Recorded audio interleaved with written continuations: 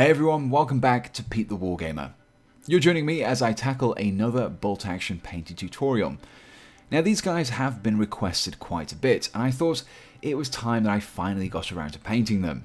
I am of course talking about some Japanese infantry, which, if I'm not mistaken, are the only plastic infantry kit for bolt action that I am yet to tackle. As always for my bolt action guides, all the paints that I'll be using in this video have been sourced from the Army Painter range, so if you want to follow along, the full paint list can be found in the description below. So let's get started with the painting. The starting step in painting our miniature is to prime it, and this step is one that is often overlooked, especially by beginners. Primers help to give us a surface that our paint can properly adhere to, as well as giving us a more uniform colour to start the painting process against. There are many methods of priming, be it aerosol, airbrush or brush on, and what you choose is entirely up to you and what you have available to you. As is the colour. However, I've chosen to use a grey primer here, as it will allow us to more easily apply the midtones that we'll be adding in the next few steps. When tackling a scheme like this, I prefer to paint all of my base coats first, followed by the washes, and then finally the highlights. It's nice to see your model progressing at each stage, and it prevents you accidentally ruining a good chunk of your paint job with these messier starting applications. Before we apply these paints, however, we want to thin them down with a little water. Roughly 2 parts paint to 1 part water is an ideal ratio, and you're looking for a consistency similar to what you see here. With the paint ready, the first areas to paint are the khaki coloured fatigues, and the paint I've chosen for this is Hemp Rope, as it gives us that slightly greenish yellow colour. Now because we've thinned the paint, we're not expecting perfect coverage with this first coat. After this first layer has been applied across the jacket, trousers and puttees, we're going to let it dry fully, and with that, we can then apply a second layer over the top.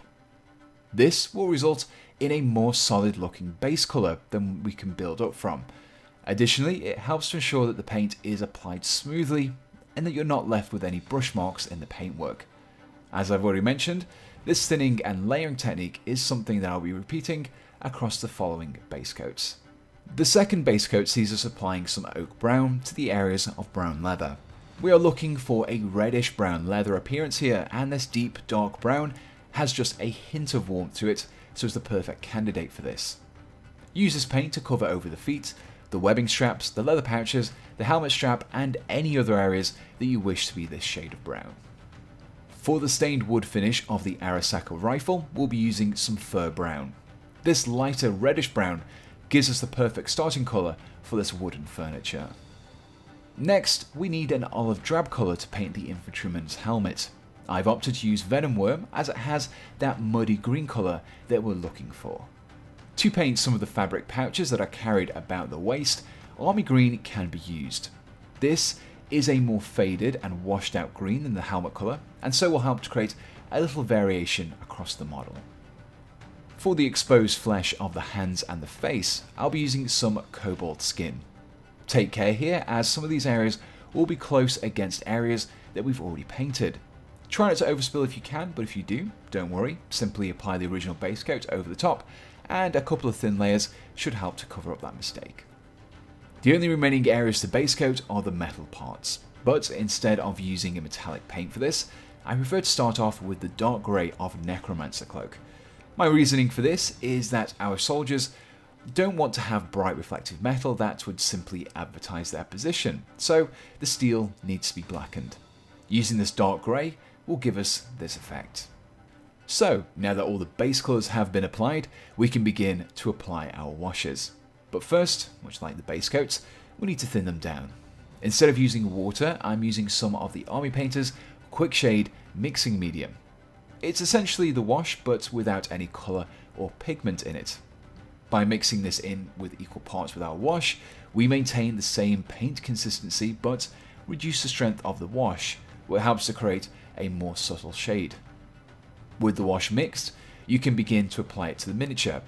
The first wash I'm using here is the light brown of soft tone, and this can be applied across the whole model with the exception of the skin. The wash will flow into the recesses, and as it dries, it will darken them down. By having darker colours in the recesses, we create the appearance of shadow and help to improve the level of detail in the miniature. Next up, we can use some dark tone and target this specifically over the areas painted with Necromancer Cloak.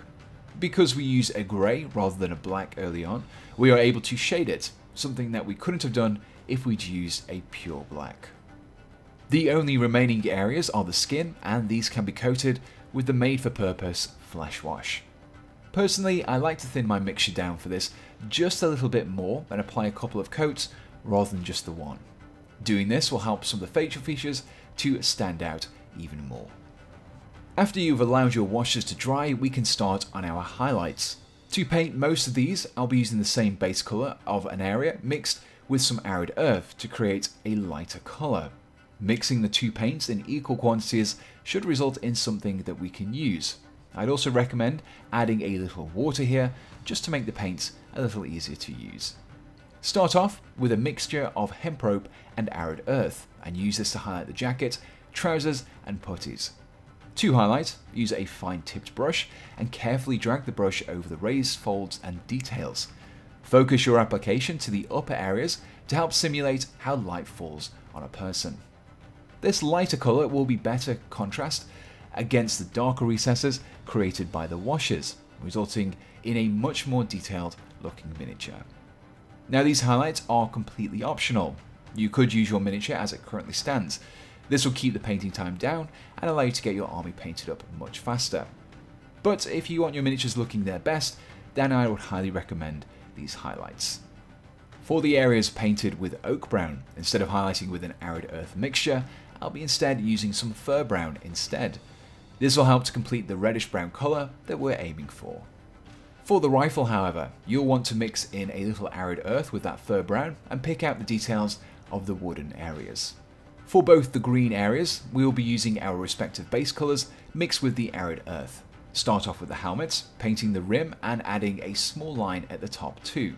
Then you can use some army green and Arid Earth to pick out the edges of the fabric pouches carried by our infantrymen. To pick out the facial features and fingers, use some of the lighter skin tone of Corpse Pale.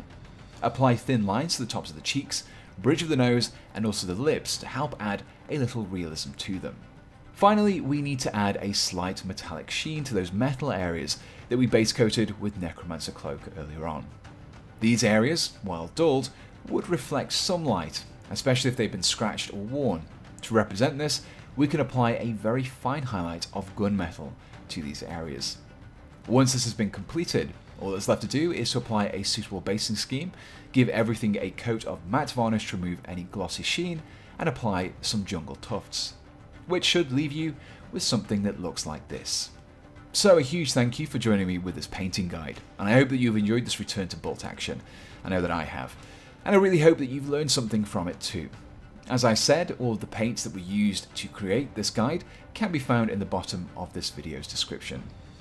If you'd like to support me and pick up some bolt action or other historical miniatures, then head on over to Warlock Games using my affiliates link below. Anything you buy will send just a little money my way too, at no extra cost to yourselves. Leave me your suggestions for future historical painting guides you would like to see me tackle in the future, and until next time, thanks for watching, and goodbye.